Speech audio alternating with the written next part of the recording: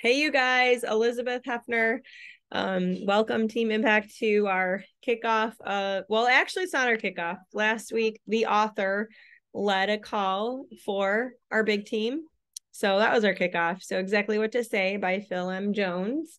And just being able to put good, solid, amazing, thoughtful communication habits into practice. So the first 5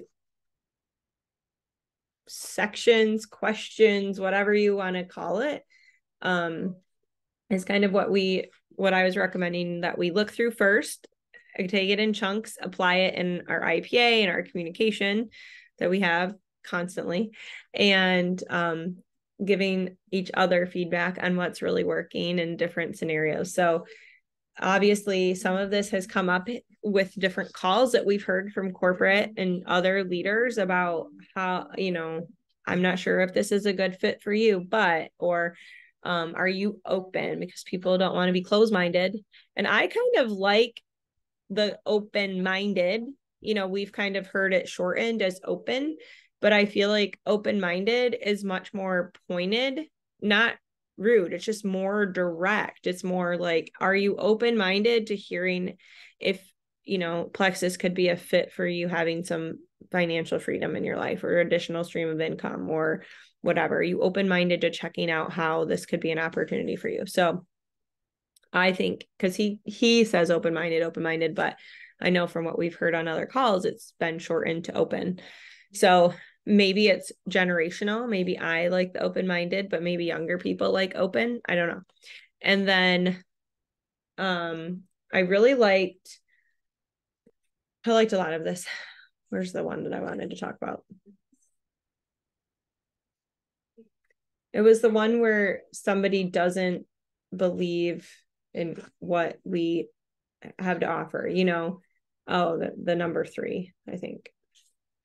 A conversation that quickly becomes a debate because you're speaking with someone who thinks that they know best and perhaps even wishes to lecture you with their opinions. So I liked the examples, like, what do you know about us, our business, and the way we do things differently is so perfect for Plexus, because we don't, the way the comp plan, the way the company is structured is unlike any other MLM out there. And then, what do you know about everything that has changed since? So this is a great opening for, people that haven't been ordering, where we can bring up maybe the hunger control, slim, and balance. I mean, leaving it open-ended like this, like convention, the reset coming out, the comp plan enhancements, like depending on who you're talking to, but what do you know about everything that has changed since? And then letting them say, oh, I have no clue. I've deleted every email from Plexus and have totally quit looking in Team Impact, even though you've tagged me, right? Like, it gives them an opportunity to say, I really have no idea. And then our comeback can be, are you open to hearing more about the reset? Are you open to hearing about the slim and balance combo? Like, it gives you that option. And I really like this kind of, I'm not going to read all of them to you because you should have read them, but I like that principle when we talk to like people in our life, even beyond Plexus. So I feel like with my kids, like, and I do this already, but I liked the fine tuning that he offers. So like, the kids are like, well, this, that, and the other, and are so certain and so sold on something. And it's like, okay, tell me more about how, like, what research did you tell me more about what you heard about butterflies that you learned that. Tell me more. And that way we're allowing them to show the thought process. And through other questioning, if it's a flawed thought process, right? If it's just something that's not accurate, then it gives us the opportunity through asking these questions. Just like when someone's like, I don't do MLMs, then through questioning, we can help reveal truth too. So I really liked that. But I'm curious, I have had some people definitely answer me by using this. Like, one girl was just like, I am so overwhelmed, like, not right now. I'm really having a struggle. And she didn't say a lot. Like she wasn't like, I'm financially struggling. I'm this. And it's not the first time I've talked to her. So I just can tell like this is not the time to keep whatever. And so it was like, I will definitely be praying for you. And is there anything I can do? And so, and I even took the I out. I think I just said, we'll be praying for you. Is there anything that you need or something? I think that's what I said.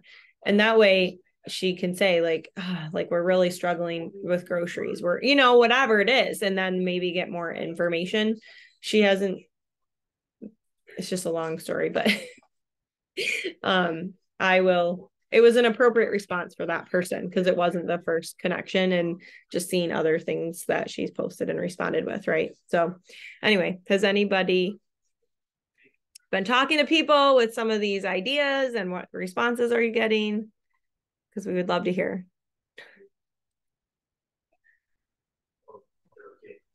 Yeah, so I completely changed my reach outs by eliminating all the I's in the reach outs, and I've been getting a lot more responses with that. Some of the things I've been saying, actually, let me just, maybe it'd be helpful to pull up one so I know.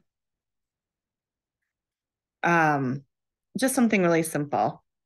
Like here's, I talked to, um, shoot. Sorry, you guys. My brain's just a little fried today. Okay.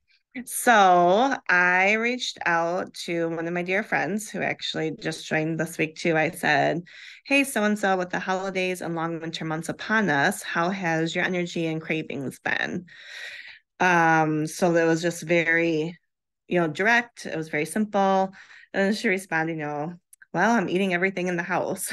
And I'm like, girl, it happens. This time of year is hard. There has been great research on a combo of products helping with weight loss, energy, and cravings. Would you be open, to learning more about it? And, she said, I'd be glad to. And then we set up a phone call and we got her started. So taking out the I's, making it about her, just asking simple questions, offering that solution, and getting them on the phone. And that's really been helping me this week. And for me, it's about, helping the people, and I can't help them if they shut down immediately after my, maybe not the best, reach out. So fine tuning it a little bit has been really helpful for me. That is awesome. I heard that from a diamond a while ago. Like, I don't know, it was on some IPA challenge or diamonds in December or something. And that has always helped have a lot of really, more making it about them. And I have people sending me screenshots like, hey, these are the conversations that I'm having, or this is what I was thinking of sending. And that has been something like, take the I's out. Like they don't care about, yes, they care about you. They're your friend, but they don't want to feel sold to. And I don't know. Go ahead. Oh, I was sorry. I was going to say, like, to me, it's always hard because my heart and my intention is always about them. So when I'm saying, like, oh, I've got these great products for you, I'm thinking like I'm offering them a solution, right? Like I'm thinking I'm being helpful. So, like to me, my messages are always about the other person, but then like when somebody else reads them, they're like, why are you pushing this out? Why, like it's not right. Like, so by taking away the I's, it has really made me think like, oh, I can see now where my previous message may have come across the wrong way, because they didn't understand my intent behind it, where now I'm taking the I's away and it's forcing me to think solely, to think about them and to come across, the way I want to come across. Absolutely, for sure. I think when we are like, hey, I say this and that, we sound like a mom, and our kids as they get older are just like, it's helping them draw their own conclusion. And honestly, I think we have more successful product users and business builders when they come to the conclusion themselves that I want to do this. This is good for me. I can see this being a good fit for my family versus someone joining to support us. Because I think we've all had that too.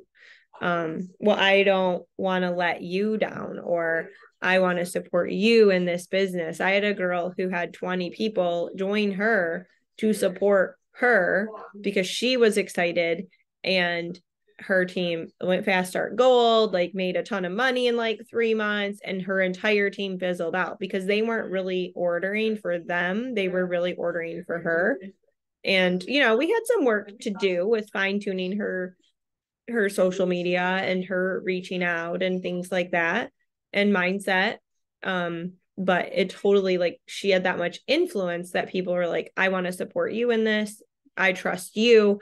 But they weren't really sold in on their own goals.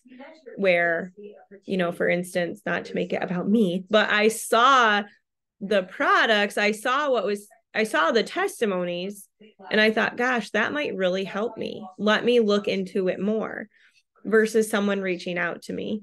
And then when I saw the business, I really saw the business and was like, well, I can do that too. Versus, hey, do you want to go diamond over here? You know, I don't know what I would have said. I mean, I was asked to share, like, hey, you should share, you can go silver, you can get your products paid. I'm like, oh, okay, well, what do I have to do? Well, I don't have time for that right now. I need to finish this other thing first. But when I'm done, I did. But I didn't see that as being anything. That was just like, well, sure, I'll get my products paid. I'm sure I can post a little bit and have a few people join. But it was when I saw the business that I just drew that own conclusion for myself. And we're going to have much more success with that. I just told the cross country team, we had awards banquet. I'm like, I told them this before, but I reminded them tonight. I said, borrow our belief, like, until you believe in yourself, like, borrow our belief. And I said, I wish I could instill all of these lessons and tenacity into you, but they would cheapen your journey. So really helping the cross country team realize that they can do great things in that sport or in their life, right? Then their success and their output is so much higher than just trying to perform for a coach or a team member or a parent or whatever. You get the idea. So anybody else?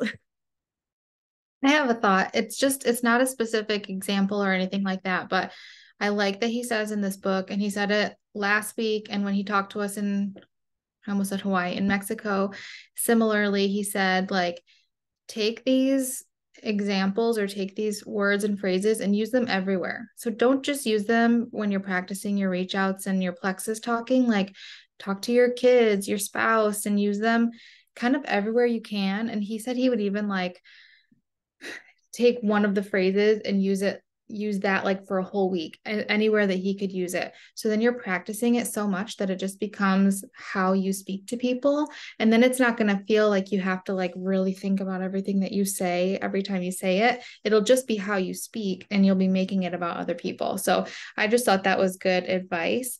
So that we're not just like reading this book and then trying to write a reach out. It'll become more natural as we practice it in all aspects of our lives. Absolutely. And I mean, that is it. What did that question last week? Like, what did you leave out of the book? And he's like, I didn't leave anything out of the book. I was very intentional on making a short book. And I mean, I've read these 5 little sections like 4 times because I want to ingest them and make them into practice. And so I read and then reflect, like, okay, I could use this in this situation. I could use this in this situation. Oh, I could have said this instead of this other thing over here. And this isn't, it's kind of like we talked about on Monday's call, like, it's feedback, you know, like, it's fine that we said, hey, like, I love you so much. I want you to have this health and amazing business with me. Right. Like, it's fine. Like, people are not like, block her, you know?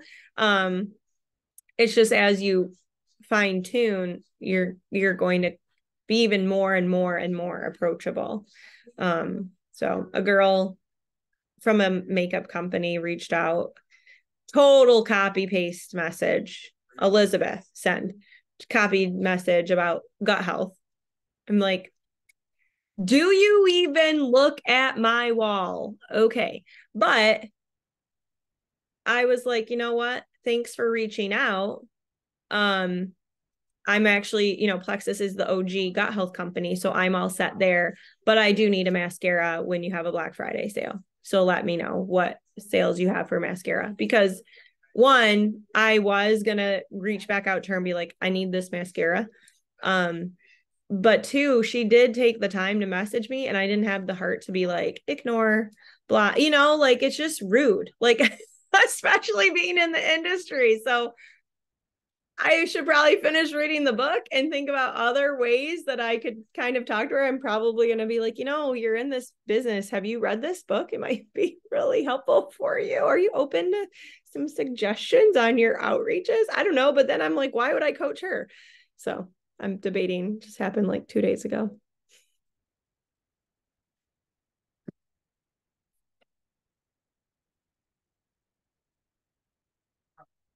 I think it's good too. He talked about, people are a lot more willing to, where did he say? I want to get the words right. The real world tells us that people will work far harder to avoid a potential loss than they will to achieve a potential gain. So sometimes we don't see ourselves necessarily winning, but like there's some people who are really competitive who might not want to see somebody else surpass them. So, or they might not want to see their family struggling or something like that. So, if you reach out, especially Christmas time here, I mean, money is really tight for people. And if you reach out to them and say, how is it going to feel when you're struggling to pay for your Christmas presents? Can you imagine yourself having the money to be able to pay for your Christmas presents and give to someone else? So making sure you're asking those questions and not just, hey, what if I could give you, what if you could earn $500 by Christmas time? That doesn't necessarily reach out to them. But if you put it into a real word term of, could you see yourself having the money to buy your Christmas presents without putting them on your Christmas card and worrying about how to pay for them in January? Would you be open-minded about talking about this? So I thought that was really good. And that's definitely a little tweak in reaching out to people, I think, definitely using the just imagine part. That's something, because we kind of forget to dream sometime. And I like the once upon a times once in a while,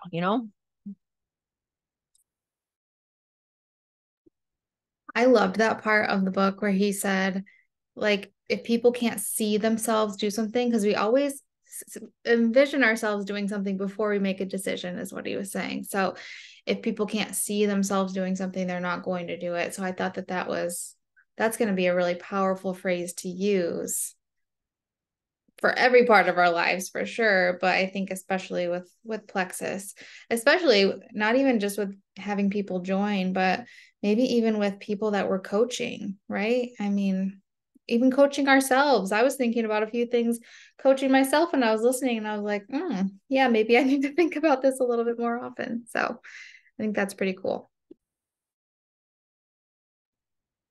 It's that kind of that facts tell, stories tell, sell, like that's why we want to post business and product testimonials too, not just, don't gain weight over the holidays. Here's how you can prevent it. Like it's fine to mix those in, but I think just I've recently like, okay, I gotta make sure I'm getting enough testimonies in here too, product testimonies and otherwise, but kind of re-looking at my Facebook, but it just truly is another way of, it's a more direct communication instead of hoping they might see a post, right? Like, but having that conversation with them privately.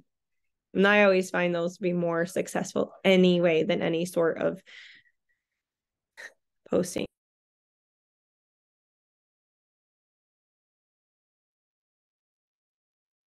Yeah, for sure.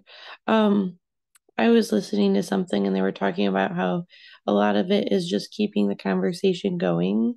So of course, initially as I was reading through this, I was thinking like good ways to kind of like reach out to people, but also as I was reflecting back on the book, how it's good to like sprinkle things throughout the conversation too. So as they're talking about some of their pain points, like how would it feel if you didn't have to deal with this anymore? Just imagine if, your headaches or digestive issues were not in your life, and like what would your life look like for you, so that they can start imagining this future where they don't necessarily have to feel crummy and have to, have that in their life, so they can see value in, finding some solution. And then you can kind of introduce your solution like, hey, I've had good success. Would you be open-minded if I shared, a little on how gut health might help you with that too? So not something that you always have to lead with.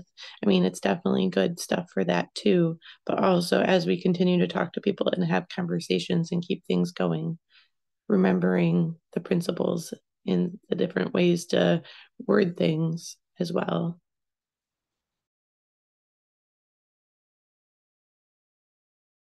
That is really good, Melissa. And the other thing is I've witnessed you doing this in the hospital as an OT, where I'm like, you can't live in the bed, time to get up. And Melissa's like, well, remember you told me that you have those 2 puppies at home, and I know you really want to get home to your dogs so you can walk them again. Oh yeah, I do. Okay. So you like sweet talk them into it. And then they're like, okay, yeah, I'll try. So you do this already. You're already doing that. You're already painting this picture to a patient with all this stuff sticking out of them that, yeah, they're going to be walking their dog again and soon. You're already painting that picture. So applying it over here, right? Applying it to our friends and stuff should be an easy switch, right? But I guess I'm just going to be like, you can't live like this anymore. Get up, you can't live like that. Just take the Probio 5. So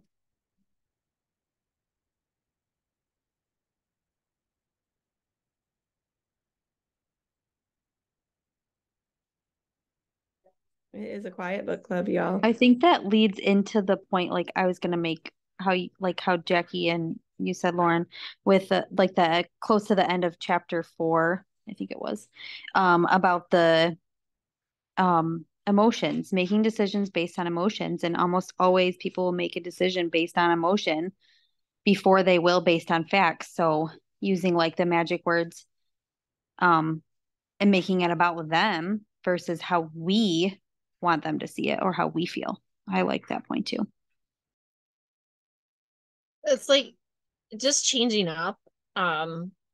This is a reach out I had to somebody today. They had posted on Facebook something about how they had somebody who wrote them a letter saying it was crazy how many selfies they posted of themselves and they can't believe they're doing that, blah, blah, blah. So I was like, perfect. This is somebody I want. So I sent her a message. I says, I'm sorry. Or I says, noticing your post today about the selfies, you have such a positive presence on social media. In fact, would you ever be open to using that to help others and make money too?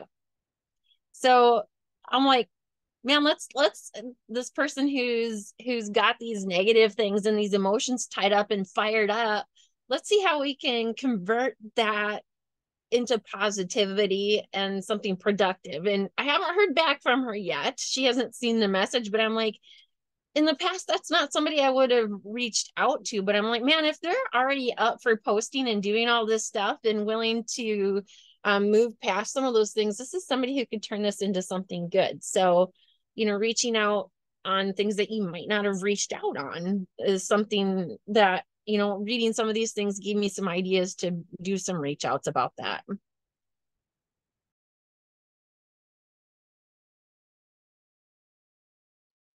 Who knows? Maybe they were just having a fired up day. And so maybe their entire demeanor is not negative, right? Like it just came out. Or they just need a community to support the personal growth in order to fix I'm out of words apparently at this point of the day, but fine tune their output. There you go, output. Did anybody read his other book, The Magic Words, or look into it? I got to look into that one or get it on Audible or something. No.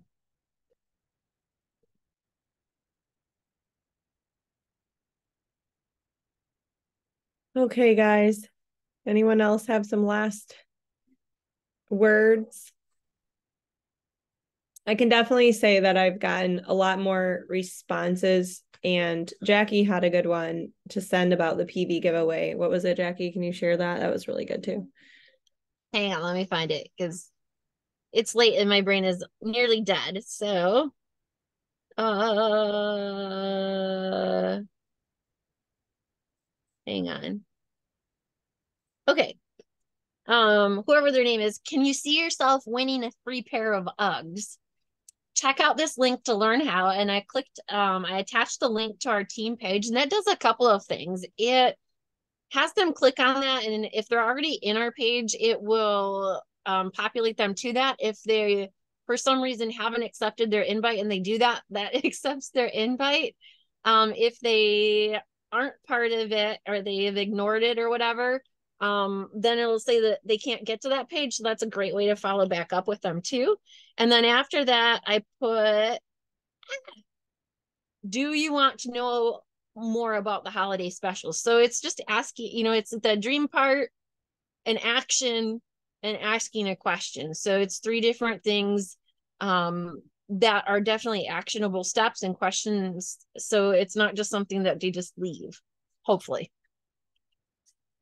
And I really think just saying, can you imagine earning a free pair of Uggs? Like, just click here. At least people are going to click on it, right, and see what their requirements are. Just like I get an email from Old Navy or something, and I'm like, free jeans. I'm going to be like, wait, what? I'm at least going to look at it and then decide, do I want to do the work? Do I want to spend the money involved to whatever? So I think that's really genius. You'll have to like update the Impact Makers chat. Like I got like 500 people responding, right? Like, I don't know, whatever. Let us know too. And then if you guys too, I would say, because it's weird, I think it's weird to talk about this in the team page because we don't want to be insensitive to the people that joined us where we're like, hey, I use this verbiage and she signed up. Like we can't say that in the team page because it just we can't take things out of context. Number one, that's a big thing. But because I'm going to back up too, like we're on this call at 9:30 at night because we feel so strongly that we have something that's going to help people. I don't know the people that sell leggings. Like, what the heck do they get hyped up about? Like, it's fine. Maybe they do. Maybe they have good training or something. But, even in therapy world, like I'm looking at the top of what I can see, and all of you are therapists. And it's like, what? We didn't go become therapists because we were like, I'm going to make a ton of money and da, da, da, da, da. Like we went because we knew we could add value and help people. And so anyway, I know that your hearts are all committed to what we want other people to have, health and financial freedom. And this is an amazing opportunity to do that, blah, blah, blah. So that being said, if you're like, hey, I used this statement, I used this question, and I had 10 out of 10 people talk back to me, like put it in the chat, give us the screenshots, give us the verbiage, maybe not a screenshot because we want to be sensitive to people's privacy, but type it back out for us and say, and let's do this together and share those. And always like ask, like we've talked about this before, like if you're not sure what your IPA is doing, like if you're not sure about the messages you're sending, then put some screenshots in your 3-way chat so that we can help and give that feedback along the way. So last call. It is Thursday night. Last call. All right. Thank you guys for all getting on and chatting. I wasn't really expecting everyone to chat so much, but we really all had good takeaways and feedback. So I think that's good. so I'm really looking forward to really digging into this with our IPA and conversations in the work and other settings, family settings, and seeing the fruit that comes out of it.